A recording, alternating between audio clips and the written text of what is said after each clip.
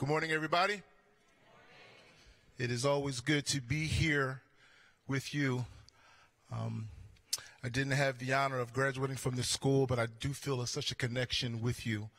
I have a number of colleagues who have graduated from here, but the work you guys are doing is phenomenal, and we support you 100%. In the last 2 years, we were able to give a scholarship, $1,000 scholarship to students here for service, and we call it the Dave Fitzpatrick Scholarship. Dave Fitz was one of my deacons, and Dave has been with the Lord some time now, and Dave had a passion for serving, and he loved working with young men and mentoring young men. And a quick story, this past December, I finished 10 years pastoring the church in Glenolden, and it's been a phenomenal 10 years. When I interviewed that same guy, Dave Fitzpatrick, was a board member. Now, at that time, the church had no diversity, and the church had never had a black pastor before. So when I interviewed, I said to myself, well, we need to have an honest conversation. Someone say amen. Like, we could be holy if we want, but sometimes we need to have an honest conversation. So I asked the deacons a question, and at that time, there are good men, there's still good men, but even at that time, there was no diversity on my deacon board. And I said to the brothers, I says, have you guys considered the fact that if you present me as a black man to be this church's next pastor, you may lose some members? Have you thought about that? And the room got real quiet. You know, some of the brothers were looking up to the ceiling. Some looking at their toes. But that same man, Dave Fitz, he said, well, Pastor Brad, let me tell you this. He said this, and Dave was a white man. He said, if they want a white pastor, they can find a white pastor, but we're interviewing you. Praise God. That said to me, something's happening in that church. So we're just so glad to be part of what you guys are doing. Where's my boys? Where's my doormat? Talk to me, guys. Make some noise. Make some noise. Amen, amen, amen. Well, let's get into the Word of God today. Turn with me to 1 John chapter 4. 1 John chapter 4, and we're looking at verses 7 through 11. Word of God says, dear friends, let us love one another because love is from God. And everyone who loves has been born of God and knows God. The one who does not love does not know God, because God is love. God's love was revealed among us in this way. God sent his one and only Son into the world so that we might live through him. Love consists in this, not that we love God, but that he loved us and sent his Son to be an atoning sacrifice for our sins. Dear friends, if God loved us in this way, we also must love one another. I want to speak to you this morning for a few moments on the topic, the evidence of God's love. Let's pray. Lord, I thank you for this opportunity of being here today. And Lord, I pray that you would speak and we would hear your voice. I pray in Jesus' name. Amen. I have 2 grown children. My daughter is 30 and my son is 26. I have 2 grandsons. When my kids were young, and we raised them in Philadelphia, when my kids were young, my wife and I would take them to the Black History Museum in Philadelphia. During this time of the year, February, Black History Month, we would sit down together and watch the various documentaries and shows that talk about black history. I have to admit to you, though, that at times Black History Month was and is challenging for me, because you see those documentaries, they depict what life was like for black people at one time in our nation. And that affects me personally. Now, we have to admit that things are much better for black people today, but racism is alive and well. So, what is the answer to the solution in our nation? Well, in 1957, Dr. Martin Luther King preached a sermon on the topic, loving your enemies. In the sermon, Dr. King said this. He said, we must discover the power of love. And when we discover that, we will be able to make this old world a new world. We will be able to make men better. He said, love is the only way. Listen, I do believe we need judicial and legislative changes so the scales of our justice system will be even for all people. And I also believe that people should be held accountable for their actions. But my friends, those things can't change a person's heart. Only the love of God through Jesus Christ can change a person's hearts. Dr. King was right. Love is the only way. You see, when a person truly understands the depths of God's love for them, it can change how they think about themselves, and it can change how they treat others. So my text is from the first epistle or letter of the Apostle John. Now, he should not be confused with John the Baptist, but this is the John who was one of our Lord's original disciples. This is the John who also wrote the Gospel of John and Revelation.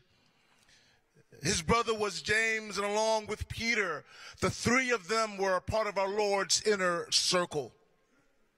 John's objective for writing the letter was to strengthen the church against false teachers, to recall the fundamentals of the faith, and to encourage them to love. To love. John says that real love is from God. And if we are truly Christians, we must love people as God has loved us. And my friends, if we are not doing that, it shows that there's a spiritual problem. One commentator put it this way. He said, this is not rocket science. Since God is love, an absence of love in your life reveals an absence of real fellowship with God. He said it indicates that you don't know God like you claim you do. You see, we may claim we love God and we may claim we love others, but what is the evidence of that love? Words are cheap. Christian or how Christians can be, we love everybody. Love you, brother. Love you, sister. It sounds good, but my question is, what is the evidence of that love? I heard a story about a wife who chose a unique way to test the evidence of her husband's love. She faked her own kidnapping and even sent the husband a ransom note. When the husband called the police and they got involved, the cops realized that her kidnapping was a hoax. And they asked the lady, why did you do this? And she said this, I wanted to find out what my husband would do for me. You see, although she went to the extreme, she was just looking for evidence of her husband's love. In our text, John will give us three evidences of God's love.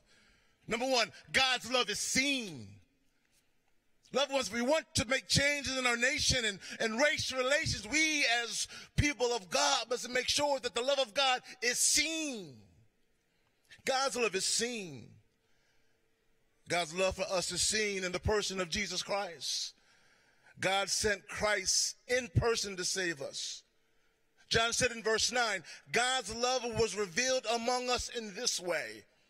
God sent his one and only Son into the world so that we might live through him. Our Heavenly Father loves us. He loves you. And he showed us his love by sending his Son, Christ, to die for us. That is the evidence of God's love. And I say to you this morning, young people, like our Heavenly Father, let that just be how we love people. That they see God's evidence of love in us. And how do we do that? How is God's love seen in us? By what we say, by what we do. and by our attitudes. Secondly, we'll see that God's love is selfless. It is selfless. One definition of the word selfless is being willing to give unselfishly to others. The Bible says in John 3:16, for God so loved the world that he gave his only begotten Son, and whomever believes in him will not perish but have everlasting life. He gave. He was selfless. He gave. God saw our sinful and lost condition, and out of love, he unselfishly gave us his Son. And loved ones, what amazes me about God's selfless love is that God sent Christ to die for us, not because we were good, not because we deserved it, but because he saw our need and he loved us. Knowing that we would sin, knowing that we would turn our backs on him, knowing that we would break our promises to him, yet he still sent his Son. That is evidence of the selfless love of God. I'll admit to you that it's not always easy to love people selflessly. Who knows, folks can get on your last nerve. Somebody say amen. Sometimes you want to talk about their mama, but you know, you saved, you can't do it. Can I get a witness, somebody? Folks can get on your last nerves, and I understand it is hard. But this is the deal, loved ones. Since God loves us with a selfless love, we must love other people in the same way. So preacher, what does selfless love look like? A selfless love is not being so defensive and taking things so personally. A selfless love means that you empathize with what others are going through. Empathy is the ability to step in another person's shoes and try to understand what they're going through.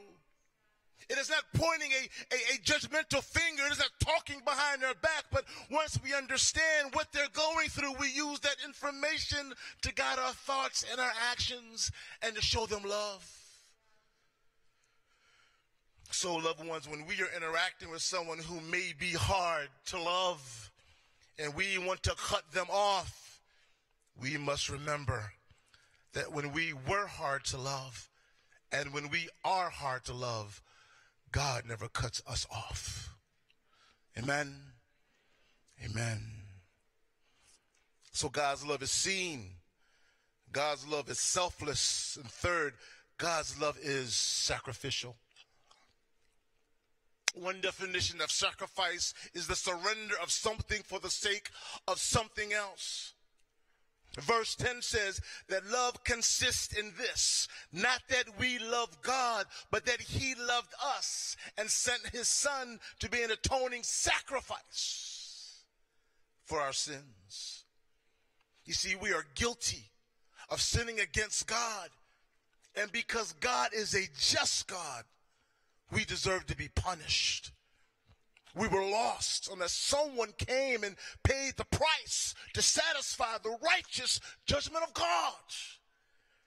But the only sacrifice that could be acceptable to God was the death of his Son. So he sacrificed his Son. The sacrificial love of God is found in the free gift of Jesus Christ, so that we may be forgiven of our sins and spend eternity with him. Loved ones, that is the evidence of God's sacrificial love for you. He gave his Son that you may have everlasting life. And John tells us that in the same way God loves us, we must love one another. And that love must be seen, that love must be selfless, and that love must be sacrificial. When we love people in this way, even though they've hurt us, even though from the physical eye they don't deserve it, when we love people that way, we show the evidence that we too belong to God. We too to. I remember when I graduated from undergrad. I got to watch my time. When I graduated from undergrad, and I was working in sales, and I was working downtown Philadelphia, and in this sales position, we had to do like a demo, a sales demo, you see, to move on to the next level. And I did my demo, and my manager saw what I did, and he wanted to give me an award. So there was this big event. The company was bringing people in from all over the country, and the place was full, and I was going to get that award that night. But the problem was it was an open bar. So folks were drinking and getting drunk. And I remember, I'll never forget this. I got up and I got up. I had my little degree. I had my little suit. I had my little briefcase. I thought, oh, I finally made it. I finally get respect. Oh, they didn't respect my dad. They didn't respect my mom, but they got to respect me. I remember getting up and walking up the aisle to get my award, and one of my colleagues, one of the members of that company, was drunk. And he said, there goes that, and he used the N-word. The whole place heard it. My manager was crazy, man. He says, Barry, what do you want to do? Do you want him fired? I said, no, let me talk to him. Now, at that point, y'all, I was saved. Glory to God. And he came to me, and he started to apologize, and he began to tell me why he did what he did. And I said to him, I said, you know what? I said, I'm a different man today than I used to be. And I was able to show him the love of God. That's what I'm saying to you, loved ones. I know it's hard sometimes, but if you are a child of God, if you are a follower of Jesus Christ, we have a mandate. Love people like God has loved us.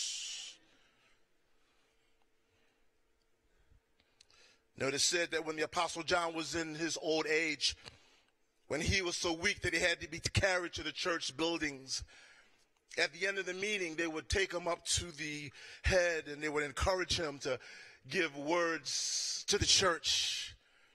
And every week, old John would say the same thing. He would say, little children, let us love one another. Little children, let us love one another. Week after week after week, he would say the same thing. The disciples began to grow weary of the same words every time. And finally they asked him, this is, why do you say the same thing over and over again? And John said, because it is the Lord's command. And he said, if it is the only thing that is done, he said, then that's enough. Just love each other. He was referring to what Christ said to him and the other apostles in John chapter 13, verse 34, when Jesus says, so now I'm giving you a new commandment. Love each other just as I have loved you. You should love each other. That's a commandment, loved ones. Oh, maybe you grew up like me, because my mama said, somebody hit you, you do what? Hit him back. I get it. I get it. I get it. But Christ says, you're a new person. You've been changed. You've been renewed. You've been filled. He says, love people as I have loved you. And as John wrote this letter to the churches from a pastor's heart, young people, I'm speaking to you this morning from this pastor's heart. The most important thing you can do above your outreaches, above your ministry, above serving this church or serving this school or serving the church, the most important thing you can do is love people as Christ has loved you. That will make the difference. That love must be seen, it must be selfless, it must be sacrificial. I'm going to ask someone to come and play quietly on the keyboards for me as I prepare to close. The doctrine of love was the core value to the civil rights movement that gave black Americans freedom and equality. Dr. King said this: darkness cannot drive out darkness. Only light can do that. And hate cannot drive out hate. Only love can do that. And Jesus said that we are the light of the world and that we are to love people as he has loved us. So my friends, in this age of hatred and division, we must come against spiritual darkness that's all around us with the powerful love of Jesus Christ and the liberating light of the cross. I think about Malcolm X. I think about, there was two groups during the 60s. You had the civil rights movement with Dr. King and the nonviolent group, and you had Malcolm X and the Nation of Islam and the Black Panther movement. And Malcolm X movement was by any means necessary. But I believe if we look back on history, we will see that the movement that changed the world, the movement that changed the hearts of those in the White House, was the one that had a core value of love. Pastor J.D. Greer said, "May our prayer and life desire be this: as God has been to us, may we be to others." Let's love people as God has loved us. Let's forgive people as God has forgiven us. Let us show grace to people as God has shown grace to us. I close with this. The night before Dr. King was killed, he gave a speech. And his speech actually was somewhat prophetic. He was actually saying in his speech he was ready to die. And the last part is this: we've got some difficult days ahead,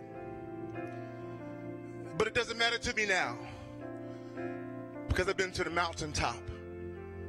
Now I don't mind. Like anybody, I would like to live a long life. Longevity has its place, but I'm not concerned about that now. I just want to do God's will. And he's allowed me to go up to the mountaintop. And I looked over and I've seen the promised land. Now I might not get there with you, but I want you to know tonight that we as a people will get to the promised land. So I'm happy this evening. I'm not worried about anything, and I'm not fearing any man. Why? My eyes have seen the glory of the coming of the Lord. Let God use you to make a change in this generation. Let your goal to be used by God and his will be done in your life. God bless you. Pascal.